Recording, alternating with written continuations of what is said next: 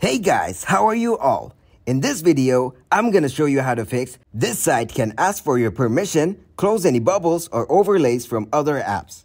First, open your phone settings. From here, scroll down and go to Apps. Now, go to App Management.